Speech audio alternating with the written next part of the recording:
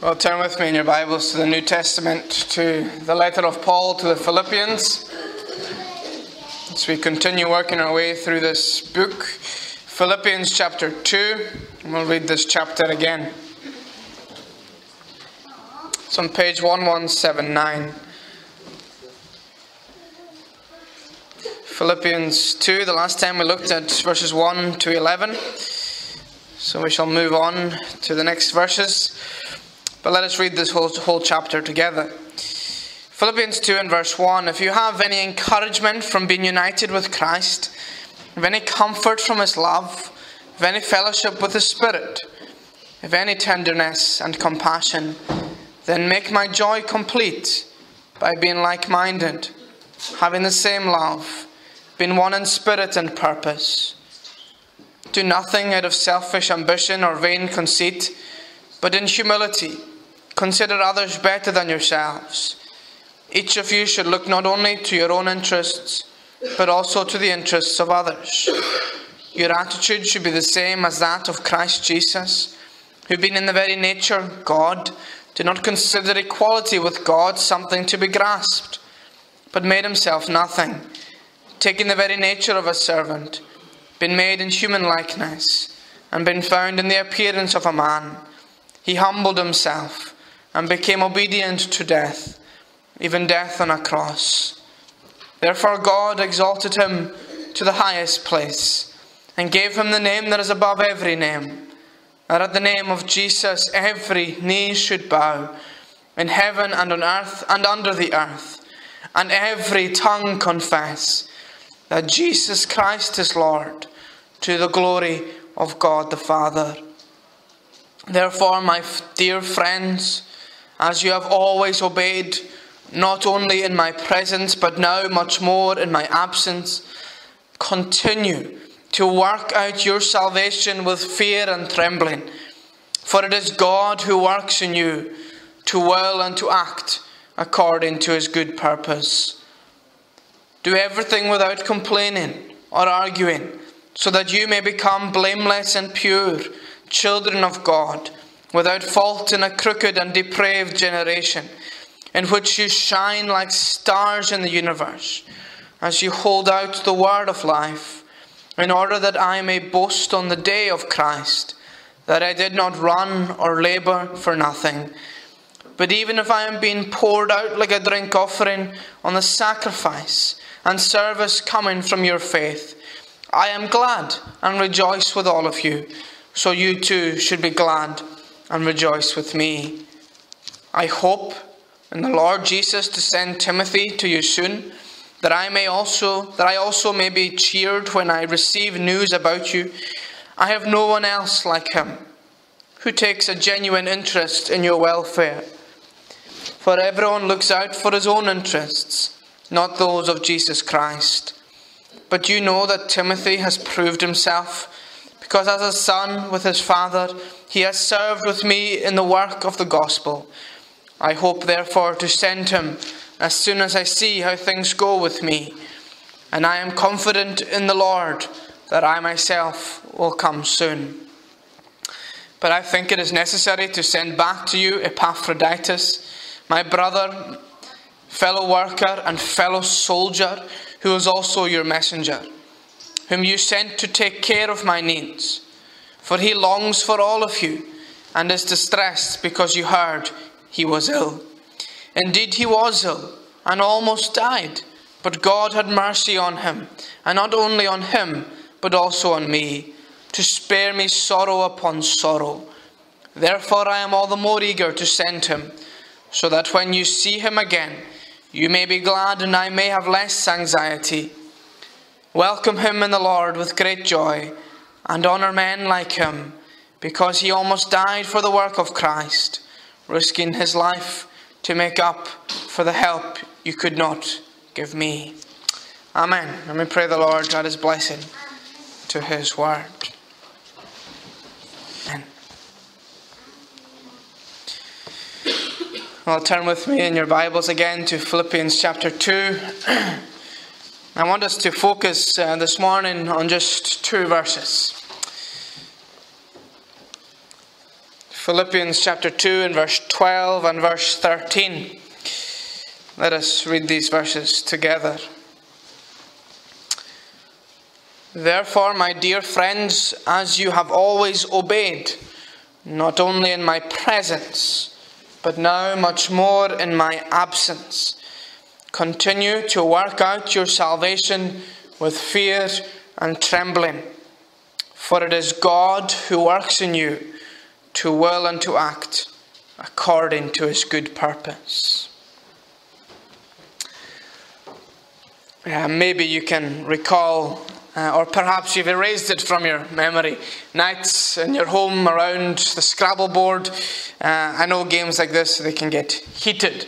And then I'm sure there's usually one person in the household who's known to the rest as the cheater.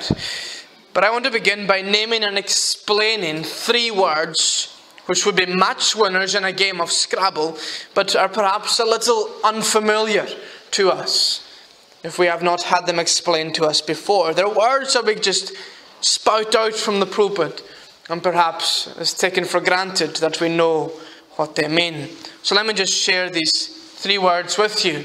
They all have to do with our salvation, our being saved, our being brought from death to life. The first word is justification.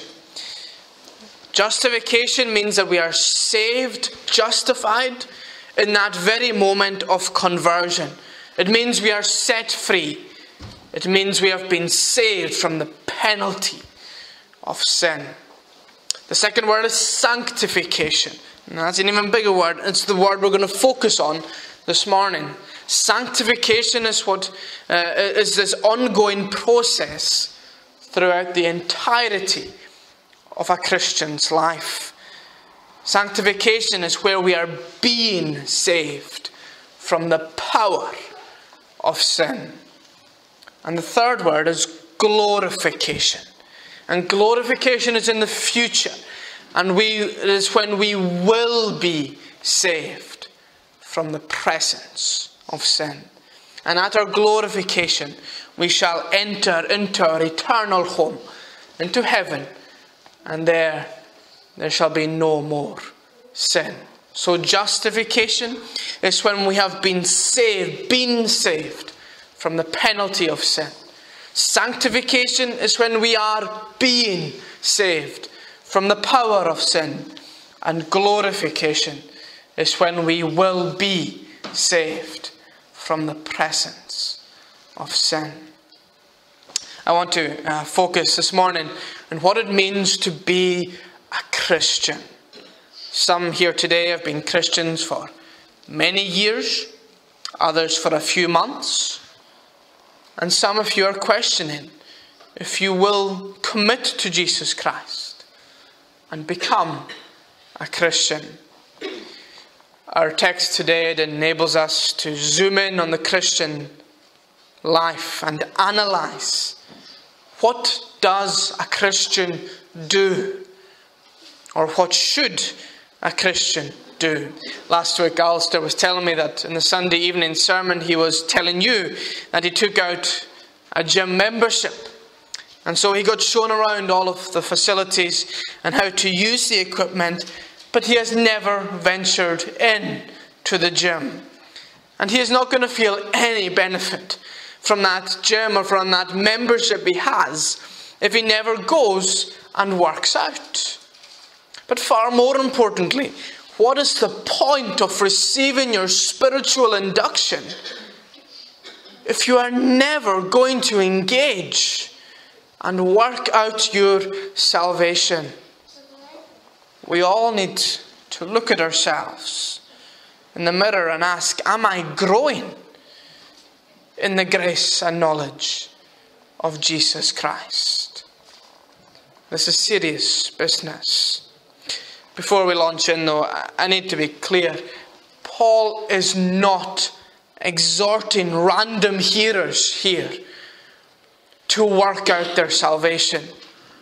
In other words, he's not just coming up to a random group of people and saying, do this and you'll be saved. No, he calls them in verse 12, my dear friends. or my beloved. These are Christians he is talking to.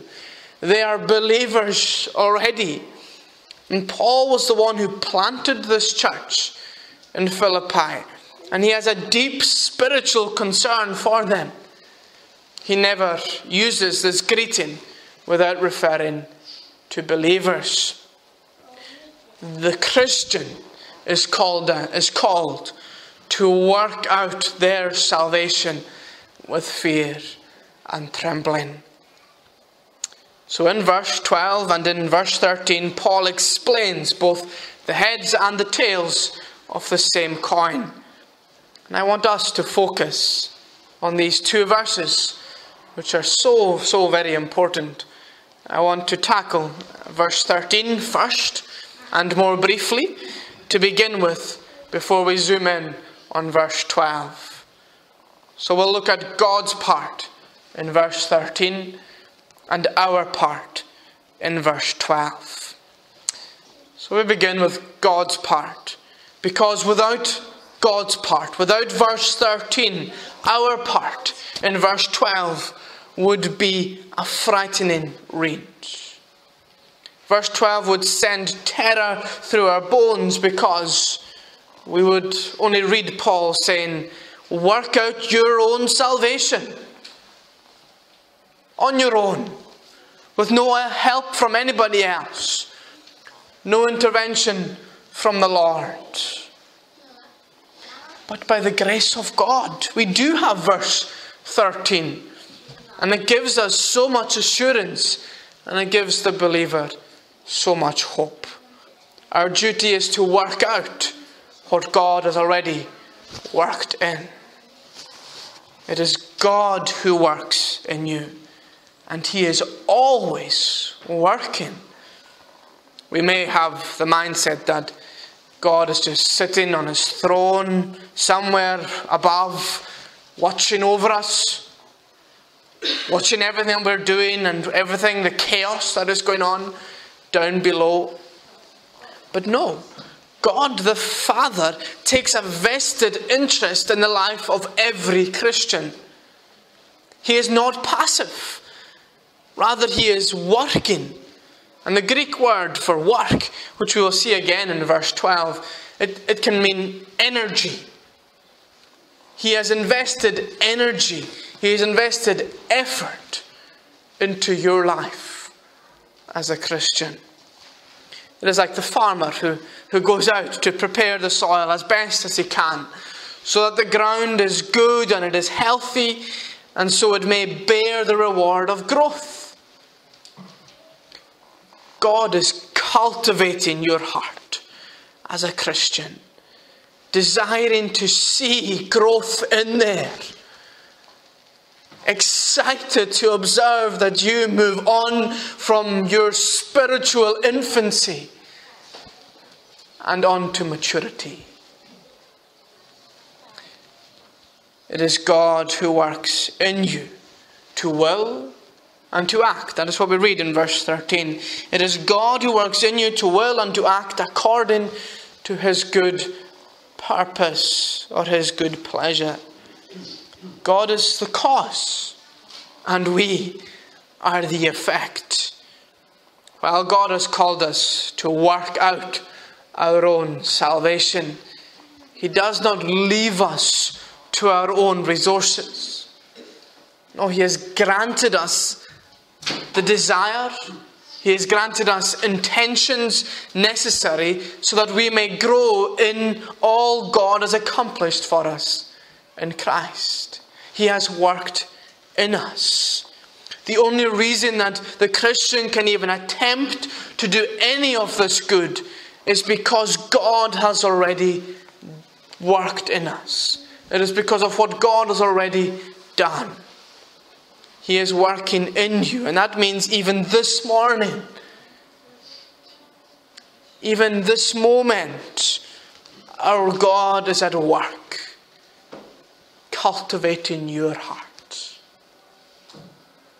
He will not rest until He observes the change, until you are made like His Son, Jesus Christ. until you are made like Him, until your will and your desires mirror the will and desires of your Saviour. And if you do not have God working in you, then you do not have the power. It is like having a brand new computer which is so slick, it's so shiny, it's so fast. But if it's not connected to the power source, then it's useless. The so-called Christian without God doesn't exist. So let me be clear, this is not a message calling you Christian, you must do better. No, we need to cry out to God to change our desires. That when the moment of testing comes, we desire obedience to Him more than that sin that tempts us. It is God who is working in you to bring about that change. This is God's part. And as we will see in a moment, we have a significant role to play as well. But just the final thing in this verse, in verse 13, God does all of this ultimately for His good purpose, for His good pleasure. He does it because He wants to. He loves holiness and He hates sin. And as you desire to change, as your desires change, as they begin to match His desires, our character will then, it shall reflect the glory of God. So if God is not working in you, if you are not aware of His molding and His shaping in your life, then you need to do some serious soul searching. What faith is it that you think you have? This is God's part. And without it, we would have no part. You can only work out your salvation if God has worked salvation into you.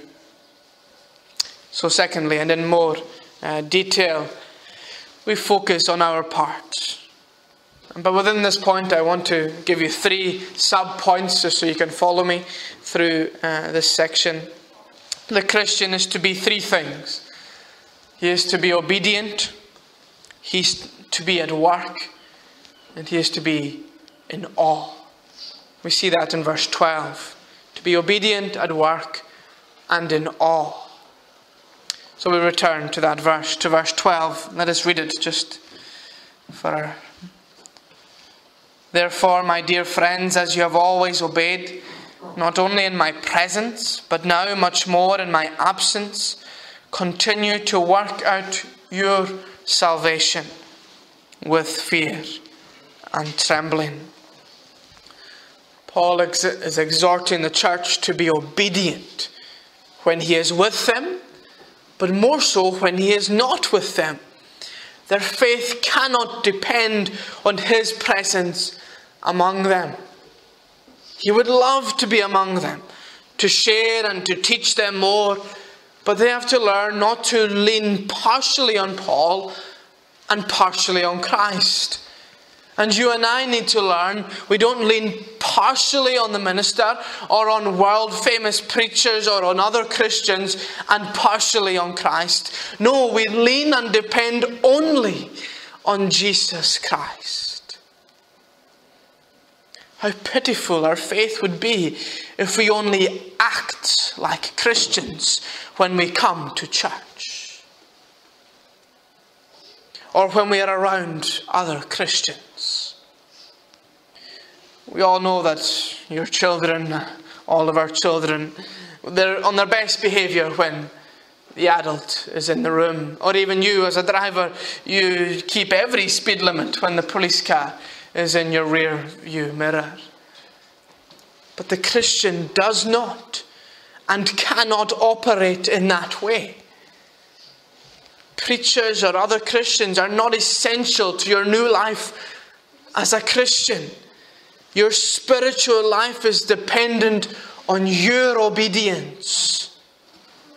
Your obedience to God's word, which you have been taught week after week. Obedience is essential to the Christian walk. And I can illustrate it best by describing the alternative. Nothing hinders or pulls the handbrake up on your Christian life more than disobedience. When you choose to ignore God's instructions and you go off and do your own sinful desires.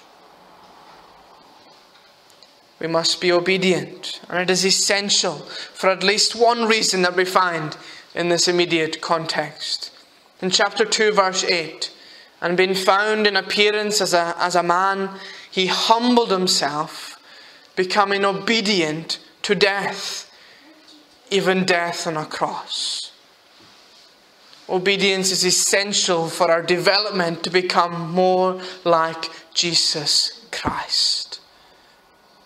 If Jesus was obedient to the point of death so that he may wipe away your sin and so that you may inherit salvation, can we not also be obedient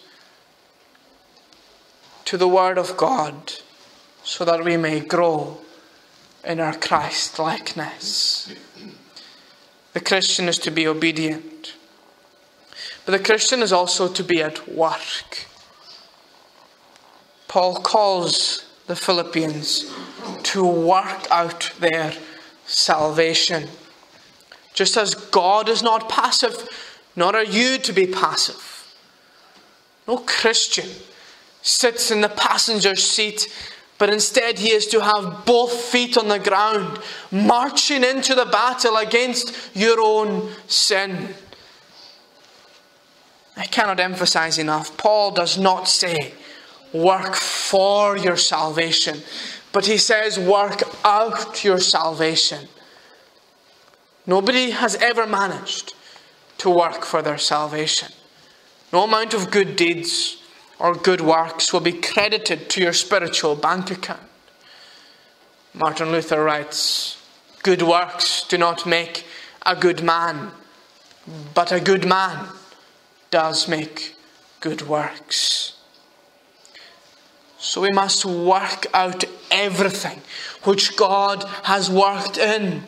God has placed in you a desire, a will, a knowledge of what is good and a knowledge of what is wrong, a love for not only himself, but a love for other people, a hatred for sin and a passion for the lost, and so much more. He has worked all of that in us, and so we must work all of that out of us. Some will choose in the Christian life. They'll choose to sit back. They will think that that effort is too much for them. And so they will be content with their being saved. And from then on they shall do no more than the bare minimum. Well, not one soul who has taken that approach has progressed in their Christian walk with Christ. They will be as immature today as they were on the day they were converted. We must work out what God has worked in. Allow me to give you two technical terms for this phrase, work out. It's actually just one word in the Greek, and it is in the present tense, and it is in the imperative. What does that matter? It's in the present tense, he says, work out. That means it has value because you are meant to be doing this today. In the here and now, working out your salvation. There is no day off in the kingdom. There is no retirement for the saints and going on holiday. It may be a break from your usual routines. but it is not a break from working out your salvation. It is not a break from Jesus Christ. So it is in the present tense. We must be doing this today. But it is also an imperative. And many of you will know much better than I do on these grammatical terms. But an imperative is a command. Paul is not requesting or suggesting that you do this. No, he is commanding you to work out your salvation with fear and trembling. We must do it, and we must not delay. But what does it look like? Practically, how do I work out my salvation? Well, I'll give you just two examples. First of all, you must set up your defenses. What does that mean? It means you must resist the devil. You must confess your sin. You must lose that love that you have for the world. There is no room for that one sin. And this is a painful process. But this is a necessary process. You must set up your defenses. And my friends, as I said before, that word work, it has the meaning of energy. This is going to require effort to work out your salvation. So you must set up your defenses, but you must also press on. You must move forward. We need to progress from the spiritual milk and on to the spiritual meat. We need to move past the sins of our youth. And we must fight the good fight of faith. You must take up your cross and follow him daily. What is Christianity to you? Is it a status? Or is it a relationship? Well, I pray it is the latter. And if it is, then you and I must be actively involved in our Christian life, fighting against the flesh and moving on in our spiritual disciplines. Perhaps so that you're here today and you're on the outside. You're not yet a Christian. You're hearing all of this and maybe thinking, well, that all sounds very unpleasant and a lot of work. Well, Jesus never said it was going to be easy. But he did say it's going to be worth it. If you want easy, then you take the broad road. Many are going on that road. And that way leads to destruction. But if you want Christ, then take the narrow road. Only a few will venture on it. The way is hard, but their reward is eternal life. The Christian is to be obedient. The Christian is to be at work. And thirdly and finally, the Christian is to be in awe. We are to work out our salvation with fear and trembling. What does that mean? I thought fear of the Lord was just an Old Testament concept. Is it not only for Israel and the prophets? Well, this book of Philippians is rightly summarized as a book of spiritual joy. However, we absolutely can have the joy of the Lord and yet be working out our salvation with fear and trembling. The word for fear is phobos. I only tell you that because you can hear an English word in it. Phobia. When we say fear, it has the meaning of fright and terror and reverential awe. We must take God seriously. We must take God's word seriously. One commentator I read over this week had this line, and I thought it very apt. Nobody giggles their way into salvation or spiritual maturity. The Christian must stand in awe of his Maker, knowing that his God is sovereign. Absolutely, God is gracious and loving. That's the only reason we can stand here as Christians, because God has done his part. He has worked in us, but God is just. In Proverbs 9 verse 10 it says, the fear of the Lord is the beginning of wisdom. Yes, it's the beginning, but it is not something that you grow out of. It's not something you no longer require once you've been to the Lord's table enough times. Instead, the individual here who has been in Christ the longest, whoever that is, him or her and all of us must today stand in awe of God, working out our salvation with fear. The fear of the Lord, yes, it's the beginning of wisdom. It's the beginning, it's the middle, it's the end of the whole Christian life. But the second word is trembling, with fear and with trembling. And again, the original word, it relates to a tremor, like an earthquake, or literally shaking. We tremble as we work out our salvation, because this is a serious matter. And yet some of us do not take it seriously, and that must change. We don't just come into our membership in the church and take our seat at the Lord's table and then do as we like. But we must work out our salvation with fear and with trembling. For clarity, it is not a fear of losing your salvation, or even of the final judgment, because you, Christian, are assured of that. You are assured that you are in Christ.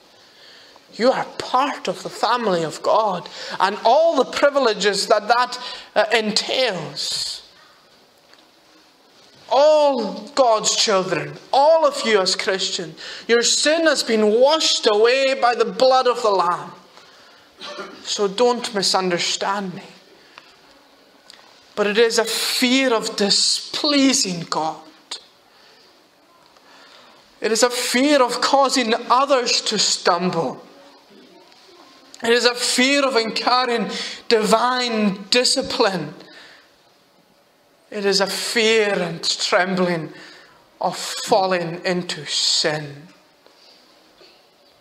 It is a fear of not taking God, not taking the cross, not taking our sin, not taking eternity seriously. It is a fear of what account I will give on the final day.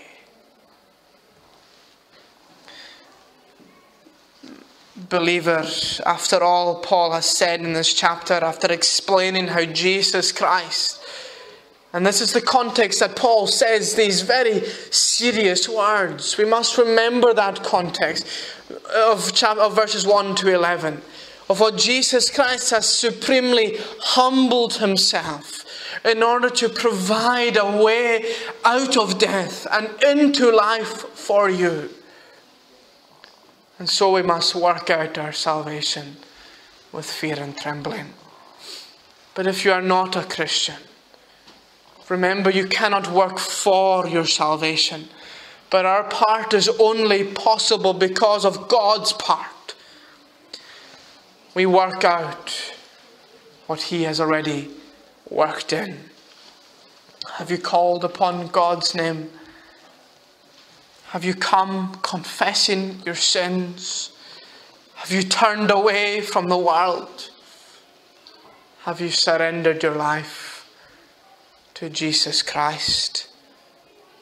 unless you be born again, you will not enter into the kingdom of heaven. If you have not received salvation, then I point you to Jesus Christ. And I'm going to read in conclusion just 6 verses to you. And this is so you will see your need of a Savior if you are here as an unbeliever, but also for the Christian, that you would be reminded of what He has done so that you would resume working out your salvation. Philippians 2 verse 6. Who being in the very nature God, did not consider equality with God something to be grasped, but made Himself nothing, taking the very nature of a servant, being made in human likeness, and being found in appearance as a man, He, Jesus, humbled Himself and became obedient to death, even death on a cross. Therefore God exalted Him to the highest place and gave Him the name that is above every name, that at the name of Jesus every knee should bow, in heaven and on earth and under the earth, and every tongue confess that Jesus Christ is Lord, to the glory of God the Father. Amen. Let us work out our salvation with fear and trembling.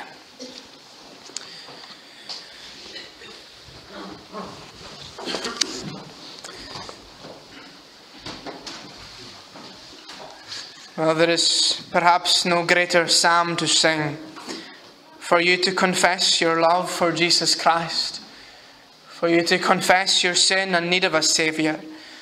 And Psalm 23 in the Scottish Psalter on page 229, that you would be able to cry out, "The Lord is my shepherd. I'll not want, He makes me down to lie. In pastures green He leadeth me, the quiet waters by." And that we'll be able to sing in exaltation at the end, "Goodness and mercy all my life shall surely follow me, and in God's house forevermore my dwelling place shall be." Let us sing to the Lord. Lord's my shepherd, I'll not want. He makes me down to lie in pastures green. He leadeth me the quiet waters by.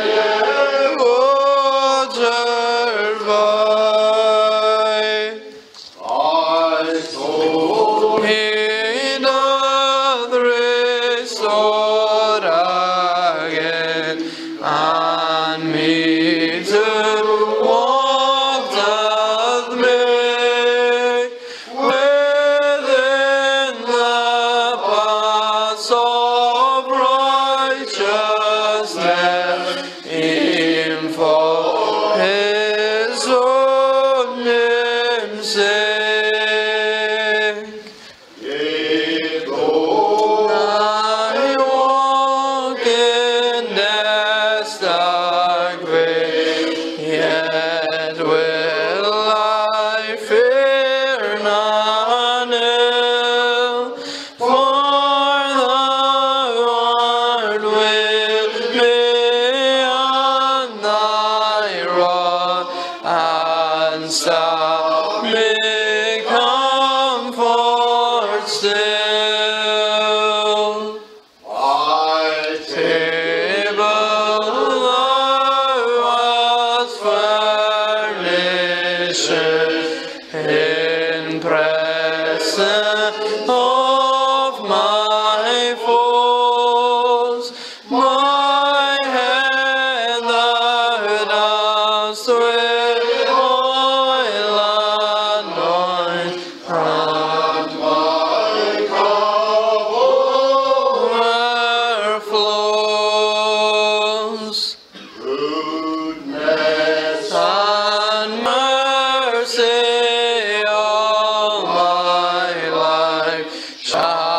surely follow me, and in God's house forevermore.